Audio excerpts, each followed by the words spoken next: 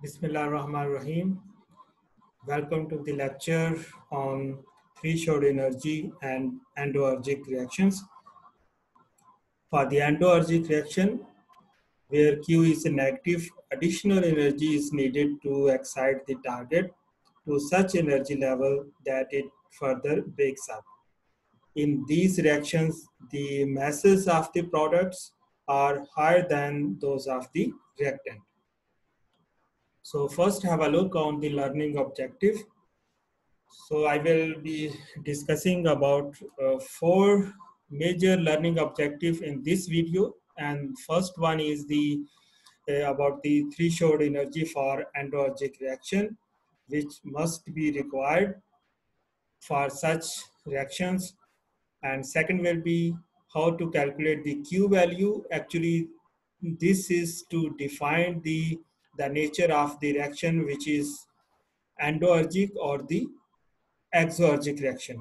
So if the reaction is endoergic, then there should be a threshold energy is required to complete such nuclear reactions.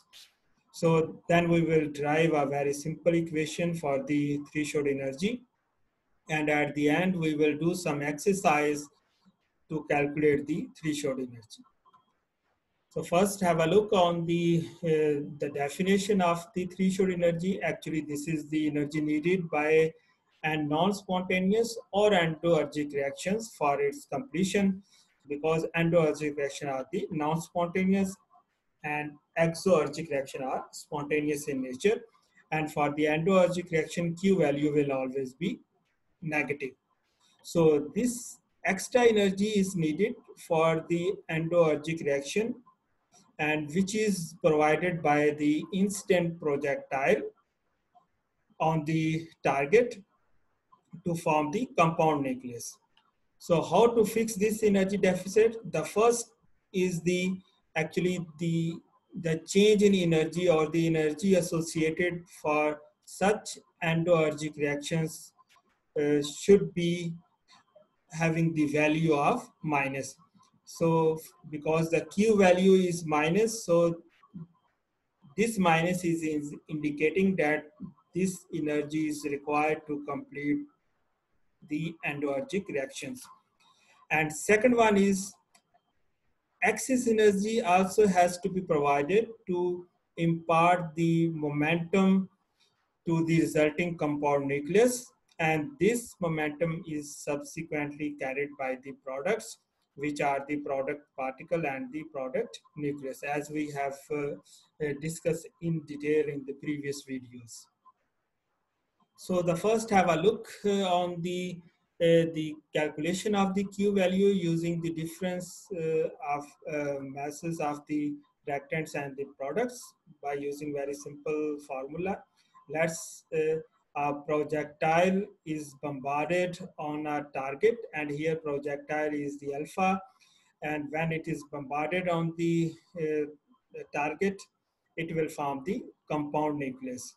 So actually, because alpha is the projectile, so it will increase the atomic number by 2 and mass number by 4 in the compound nucleus, and it is further disintegrated into the proton, and just to balance the atomic number and the mass number, so there is the increase of 1 atomic number and increase of 3 mass number, because 1 atomic number and 1 mass number is carried out by the proton.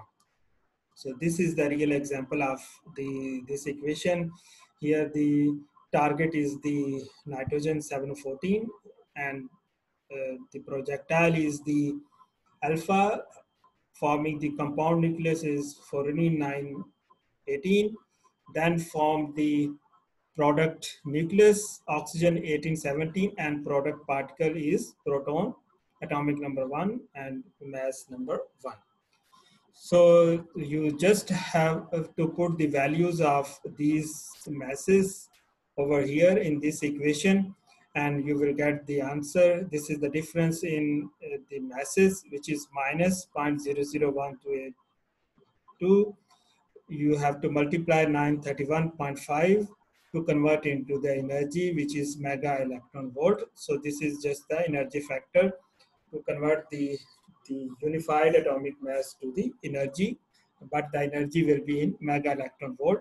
So this minus is indicating that this is the energy deficit, and the reaction is endoergic reaction. So, and for the endoergic reaction, projectile must carry some additional energy to complete this nuclear reaction, and this is called the threshold energy. And now we are going to define this, what is the threshold energy and how to calculate this one.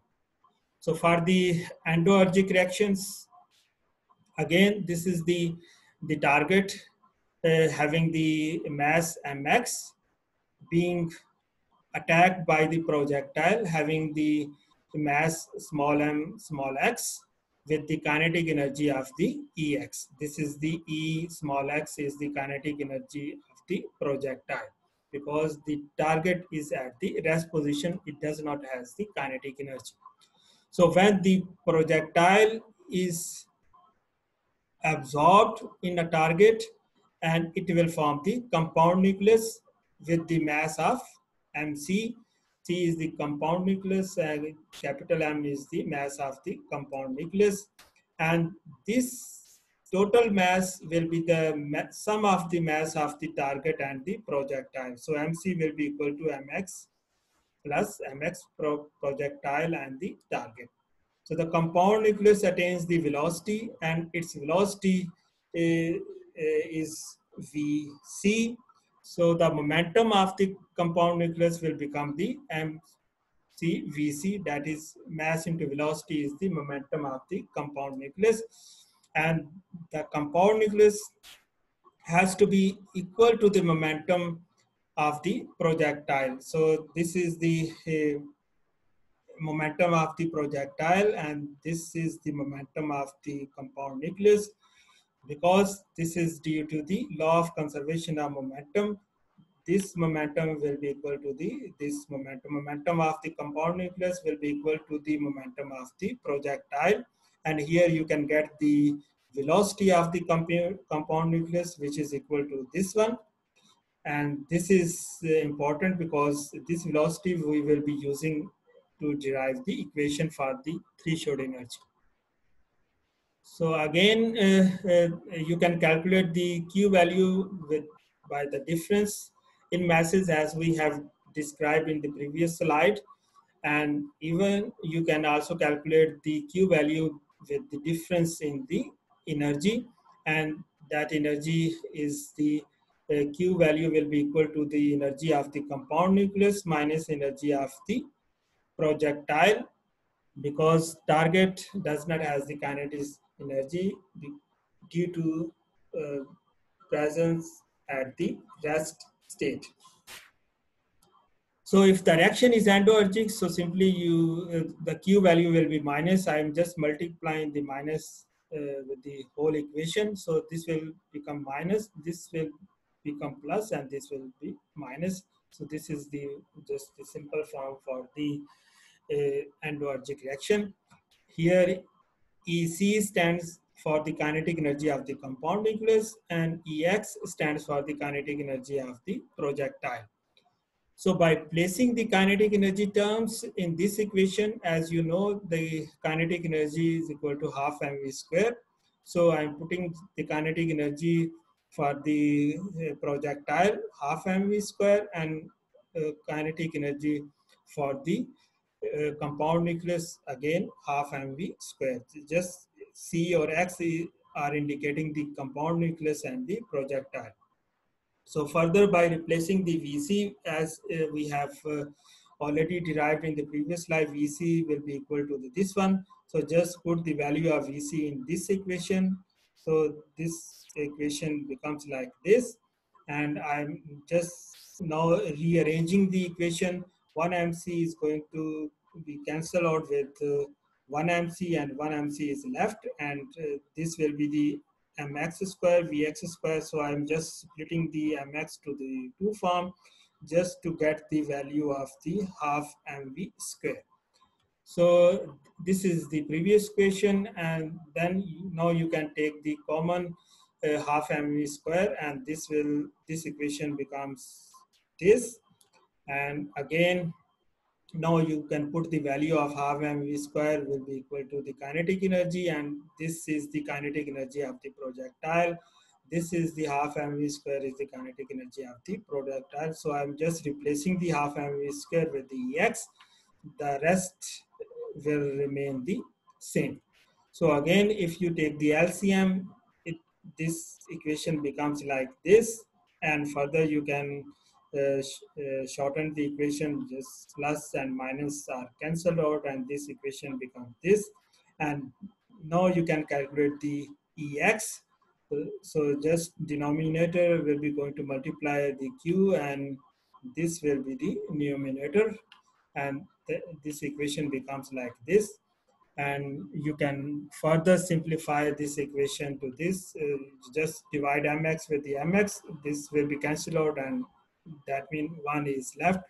So plus mx divided by m, capital X.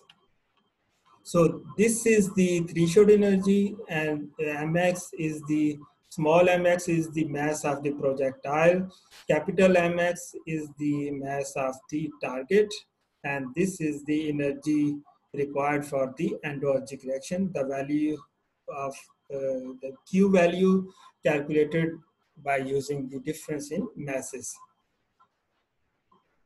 So there are the two important points regarding this threshold energy, because here these two factors are very important. So let's suppose if the projectile is the gamma ray. So for in case of the gamma ray, mx will be the mass of the gamma ray, and you know gamma ray does not has the mass. So this becomes 0, so this whole becomes 0, and then it actually Ex will be equal to the minus x. So in case of the gamma ray energy, the threshold energy will be equal to the energy required for the Endoergic reactions.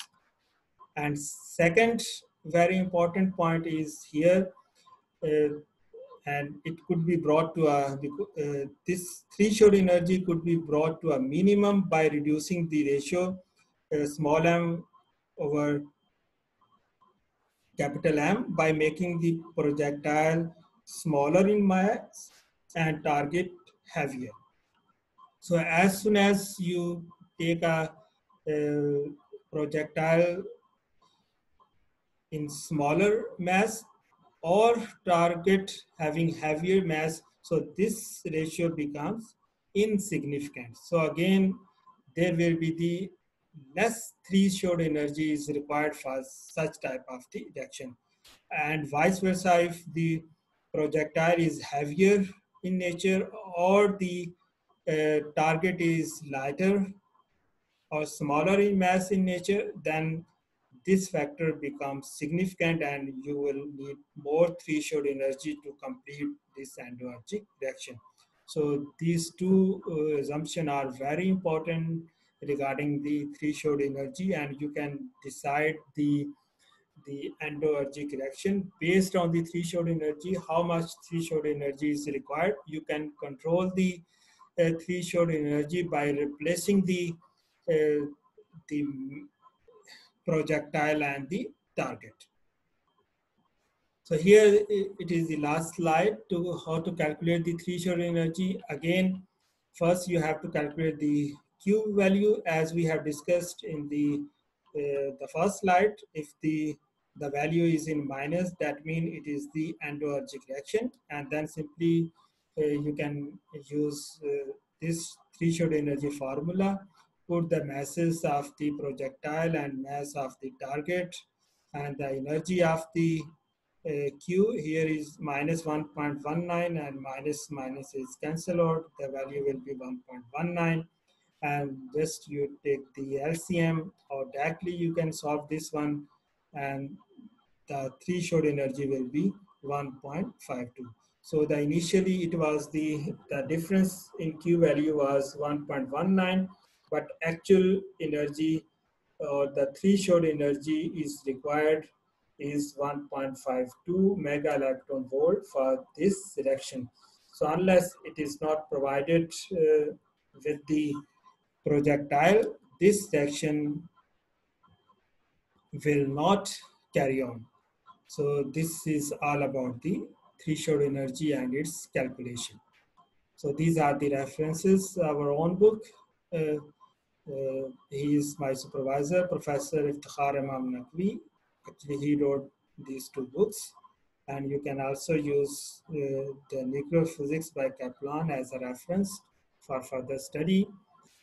So thanks for watching. You can find the relevant video on this playlist, which is the nuclear chemistry by myself, or you can go to the YouTube channel through this link, or you can simply search through my name where you can find the other videos.